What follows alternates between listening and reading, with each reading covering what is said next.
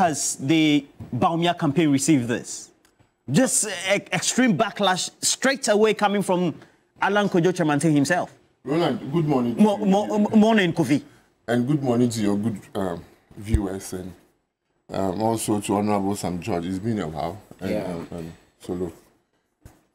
You see, personally, I think this raving and ranting by the leader of the movement for change, Alan Kojo Chamante, is a needless distraction that the MPP we don't need. You call what he's saying, concerns he's raising, raving and ranting. That's complete disrespect to him. No, it's not. It's not? Clearly, what you played is just a manifestation of somebody who is ranting and raving about an obvious endorsement, an endorsement that goes to the core of the actual issues. And what are the issues? Okay, what President Kufuor said is not something that is new. He has said that before, and both of you have agreed that February 7th, 2024, when Dr. Mahmoud Bawumia was outlining his vision for this country after being elected by the New Patriotic Party's delegates as the leader and flag bearer of the MPP. Former President John Mahama Kufuor, the same statement he made some few days ago is the same thing that he made that same time. Okay, the excuse is while he was addressing party faithful, but that platform, the party was also addressing the nation. So for me, if Alan had anything to say, he should have said it then. But that's not the point. The point is that President Kufuor has assessed all the candidates and has come to the bold conclusion that Dr. Mahmoud Bawumia stands tall among these individuals. That does not mean that none of them have played any role in our political, development or our national development. No, they have all fantastically played their roles. But he said, looking at the situation in which Ghana find themselves, and looking at how the Which situation? Oh, first of all, let me land on that. Looking at how the world is moving, we missed out on the Industrial Revolution as Africans, because at the time when the rest of the world were industrializing, we were being colonized. We were, taken from our continent as slaves. Now we are in the fourth revolution, industrial revolution, which is led by technology. And if there's an individual who can lead this fight, then it's His Excellency Dr. Mahmoud Bawumia. And that's the point he was making. And then he went on to say that when you look at the economic situation in which we find ourselves, if there's any individual who has the wherewithal to be able to more or less rescue us and bring us back to a trajectory of good economic fortunes, then the experience of Dr. Mahmoud Bawumia is really needed. He mentioned the fact that the economy now is not, of course, what we all expect it to be. Clearly, there's a reason for that. And that reason is being expressed and was even doubled down by the former President John Mahama when he went to Cambridge, Harvard University, to speak to the African Business Development School, African students, business students, where he made it clear that according to the Economic Committee of Africa, there's an indication that the pandemic indeed affected global economy, including that of Ghana. So when you look at when we first assumed office, our economic performances, we were doing better to the extent that it was a global acclaim. Our gross domestic product, GDP, was one of the fastest in the world. We promised the good people of Ghana that there were some nuisance taxes that we will abolish or we remove, and indeed we did that. When you look at our economic indicators within the 4 years that we were in office, first 4 years, we did far better than any government in the Fourth Republic. Did you listen to Alan Kojo Chamante? I'm making a point. Clearly indicting the competence of Dr. Mahmoud Bawumia. The competence of Dr. Mahmoud Bawumia politically, and as far as being a vice president, it's clear for everybody to see. That is why I am giving you the antecedent, the history. Something happened to this economy, and that is why we find ourselves where we are. But we move past that. The fact of the matter is that he has a demonstrable record that indicates that when it comes to the management of the economy, at least look at the first 4 years of MPP without any global pandemic. In any case, you talk about Dr. Mahmoud Bawumia vis-a-vis the economic performance now. When did Alan Chamante leave the MPP or the government? I don't understand. Years. He was the chairman of the Economic Committee of Cabinet. Which one is that? Alan Chamante. He was what? The chairman. Which one is that? Of he was the chairman of what? He was the chairman Let me write of it Economic Committee of Nana Akufo-Addo's cabinet. So that means that when they go, all the economic committees or the EMTs, okay, they sit together, the ministers sit together. So wait, so Dr. Mahmoud Bawumia is chair of the economic management team. And then as a subcommittee, we have an economic... It's not a subcommittee. When you come to cabinet, okay? So the cabinet committee on what? Economy. It was being chaired by Alan Kojo Martin. So and Alan was a member of the... He was also a member of the economic management. So and then Dr. Mahmoud was chairing it. Yes. But when you come to cabinet, that's where... So what are you saying, that both of them are good or are not good? Let me explain to you. So allow me to explain. So we have the economic management team that more or less bring together all the economic ideas together. Then they will come to parliament, cabinet, okay, and then finally cabinet will decide on it. And that committee, economic committee in cabinet, that supervises all the economic ideas of the administration. The chairman of that committee is Alan Kojo Martin. So if there are any fallout in the economy, you cannot exculpate Alan Martin from what we are going through now. But that's beside the point. That's why I said... So you are saying that the concerns that have been raised worldwide, as well as in country, and even by key stakeholders within the voter population, that the economy has tanked or dipped, we should blame both Dr. Mahmoud Bawumia and Alan Martin. It was in response to what Solomon said, okay, that we should put all the blame on Dr. Mahmoud Bawumia. And Dr. Mahmoud Bawumia has said he takes collective responsibility for what has happened. And that collective responsibility, I am yet to hear from the Alan team or Alan himself admitting same. But he has not done that. Okay. But no, to conclude on this matter, let me repeat once again that we in the MPP, we are focused on our elections. We believe that our policies and our programs... It's 17 days to that election, no? Yes, no worry. We believe strongly that our policies and our program will find favor with the good people of this country. And indeed, they will vote for us. So for me, what he's doing clearly is a revelation of his bitterness as a result of his inability to lead the MPP because he was not able to mobilize the party and galvanize the party. Alan Chawati is bitter, Of course, clearly. The worst president we've ever had, okay, in the history of our Fourth Republic is John Mahama. Because for the first time in the history of the Fourth Republic, Ghanaians were plunged into total darkness for 4 solid good years. And finally, when all was said and done, he bedeviled us with take-or-pay excess capacity charges, which the government would have to cough up millions of dollars to be paying for.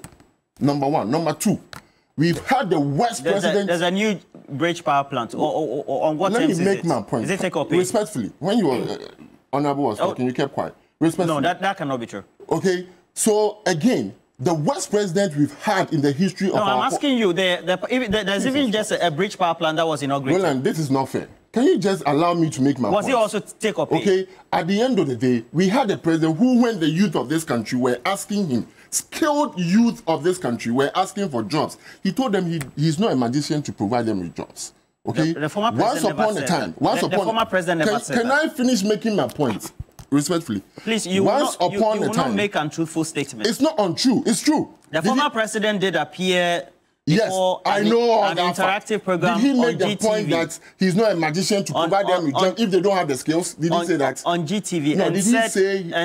And said to create jobs and then to earn money is not through any form of magic. You have to go in and sitting here on behalf of the NDC. No. So I don't want to interject you because I don't want to interject. I'm saying that. Let me finish making my point. Just like when he was making his point. No. Insulting the vice president or not, I kept quiet and wrote them down. No, you see, okay, when you do that, I did not insult him. No, please. Whatever please, let's have some peace and quiet here. Okay, allow me to make my point. Okay, so I reserve the right. If you make a statement and the statement is not on the path of the straight and narrow, to make those interjections. And so I make those interjections. And it's not the first time on this very subject about magician and not being a magician that I'm making this. And I've reiterated that is not what the former president said. I listened to him. The fact that you have some George here doesn't mean that I cannot play my role adequately. He didn't say he's not a magician. He didn't say that. That is what I'm saying. Please go ahead. What did he say? I've made my interjection. Please go ahead. Teachers worked in this country for more than 2 years and they were paid for only 3 months. In this country. Okay, look, Sam George has the right to describe the vice president in whichever way he wants to. But the fact of the matter is that when we want the most effective vice president in the history of our fourth republic, Dr. Mahmoud Bawumia stands tall. He was talking about the things that he has said and he couldn't do. Oh, come on, really? Let me also tell you the things that he said that he has done. Dr. Mahmoud Bawumia said that Ghana card could be used to travel from abroad into Ghana. Is it true or not? Because I work with the Ghana consulate, and I have individuals who will travel to Ghana. Maybe they have their passport expired or they've lost their passport. By virtue of the fact that they are holding Ghana card, they're able to travel to Ghana from the United States of America. Dr. Mahmoud Bawumia once said that through mobile money interoperability, every adult Ghanaian will be able to have a bank account. The NDC said he was lying. Today we have a wallet, at least more or less serving as a bank account for the good people of this country. Dr. Mahmoud Bawumia said that government will introduce mobile money interoperability between bank accounts and Momo accounts. Is it true or not? He said a lot of things, and as we speak, he has said, paragraph 63, about mobile money interoperability, that you'll be able to move your money from your mobile phone to your bank account, mobile money wallet to your bank account. That policy direction had been there before the current vice president came in. Mobile money, we are not talking about Momo. We are talking about mobile money interoperability, where you can be able to transfer money from your bank to your... I am saying emphatically that there was a policy direction for which even there was a contract in place. What the vice president did say was that the contract was bloated. That's what he did say. Did he champion it or not? I don't understand you because did he champion every constituency? You can say that he championed, but I'm saying that. But that's not exactly what I'm referring to. Did he champion that every constituency should have an ambulance or not? Did he champion that every district should have a set of earth-moving machines to be able to help them with their roads? These are the things that he has done because he was a vice president and he was given the opportunity to do that. What I do know for a fact, that among these individuals who are contesting to become the president of the republic, and Ghanaians should have the opportunity to vote for them December 7th, none of them is fantastically corrupt than former President John Mahama. This is somebody who the world, okay, 3 courts of competent jurisdictions, France, UK, and the US, have concluded that indeed his government official won.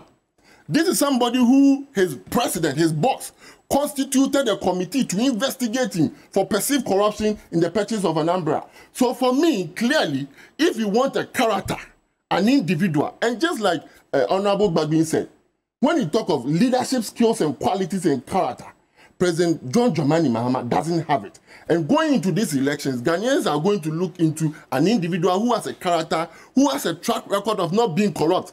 And Ghanaians will come to the conclusion that indeed John Mahama is not somebody we should be. You are talking about lies and dishonesty. There's somebody who said that free SHS is a desperate attempt by a politician to hoodwink us. Then later he comes back and says, I introduced free SHS.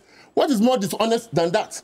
Somebody who once upon a time said that he doesn't have money to even build stadiums. Then on the same platform or campaign platform, he goes to another region and say, I'll get the money and build stadiums for you. So clearly, for me, Ghanaians do have a choice. As against a vice president, even though he's not a president, has performed creditably against a president who, when he had the opportunity, performed abysmally, and Ghanaians booted them out one, and twice they booted them out again, once again. And they will do so again in December 7th, 2024. His own cousin you want to go before he does. So if he goes and says something after, you come back again. Let me give you 3 minutes. First of all, 3 minutes. It is clear for many thought that this bill, okay, was in the interest of this country. Of course, and indeed, as Ghanaians, our cultural values frown upon these things.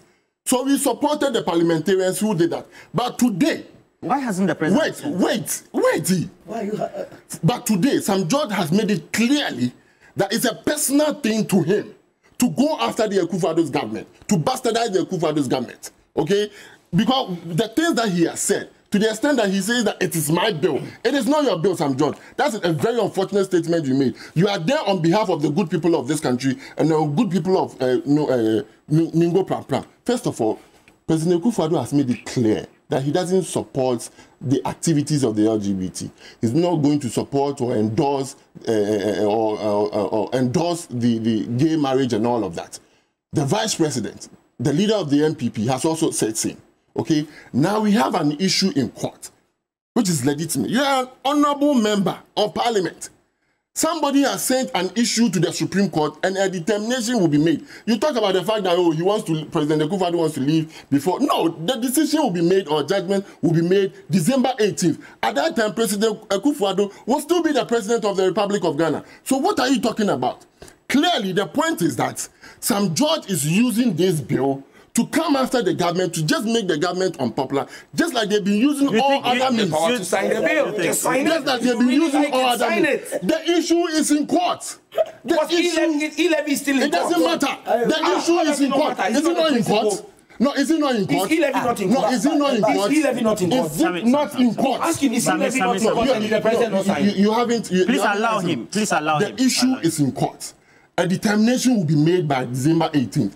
At that time, the president will still be the president of the republic, and you have the opportunity to assent to the bill to make it a law. Then let me say that you sat here, and I'm extremely... I have disassociated myself. No, it's not that. I'm talking about the Ghana card, which can be used to travel. You sat here to allow some judge, an honorable member of parliament, to lie to the good people of this country, and you said nothing about it. There's nowhere that Vice President Mahmoud Bawumia said you can use your Ghana card to travel from Ghana. I read the story. When did he say that? I read the story. When did he say that? Okay. So categorically, the first time the announcement was made, when did he say that you can use Ghana's card to travel? The announcement that was made said that you can use the Ghana card to travel. But then I even made an interjection and said it was later amended to mean that you can use it to travel and then you allow him from outside the country in country. So did I lie about what Bawumia said? Let's all be categorical about that. However, please. No, he's trying to put me in the same class as Bawumia. Personally, I hold a position that the government policy is you can use the Ghana card to travel when you are outside Ghana coming into Ghana, just in case you don't have your traveling documentation. So that is the position I hold personally. Roland, LGBTQ. Do you think, please, gentlemen. It's my turn. No, it's my turn. No, you cannot deliberately. No, they want to destroy the program. No, please. I allowed you to speak. It's my turn. Why? All right. Now, the OSPO. He said Mahama was so corrupt that he would Cecil Mensah, good morning. I've taken notice of. He said the president has appointed a new minister 17 days to election. I'm not too sure about that. And then also Hesse Freeman, thank you for your message as well. For the others as well, I can see Ebenezer, who also has sent us Hesse Freeman and Junior Kobe. And says Xilis Dwayne watching us from the UK and Nelson. When he's coming back together, I shouldn't try to use his card. All right. So let me also tell you about how you can have a good beachy tiding and sandy joy this Christmas. You can do that by booking 2 nights and getting the 3rd night free with all meals inclusive, starting from 6,000 Ghana cedis for a couple. Package offered gets include free access to all in-house facilities, including swimming pools, and that's when you visit the facilities for Maha Beach Resort, gym available, cinema, popcorn, snooker games. Yes, Maha. Fantastic place. Fantastic and it will place. be a place to go and celebrate the victory of John Mahama. No. Allah will Please move up. So they also have snooker games and entertainment. And then you can also enjoy free airport pickups from Takrady on weekends when you arrive. They have fun activities, including tour of their beautiful facility with a golf cart, splash playground for kids, bouncy castles, trampolines, among many others. They also take you on a joyride to the Maha village. You also get to visit the beautiful and interesting historical town of Inzule Zoo, and then also Fort Apollonia, Ankasa Forest, and then that Nkrumah Memorial House at Nkrofo. Make sure that by December 1st, you have booked and paid, or you're on the way of paying. And they're talking about also enjoying 10% discount. Just in case you want to make these bookings, call for reservations now. They have a line, so 030-3977-773. They also have 050-157-0684. You can also email the SM at maharesort.com. Social media always available for you. So read them on their website, mahabeachresort.com as well. Get the latest. We have cash out. It goes with a short code *439#. Gentlemen, I wish you all the best. I've done on the bill. I wish you all the best for the campaign.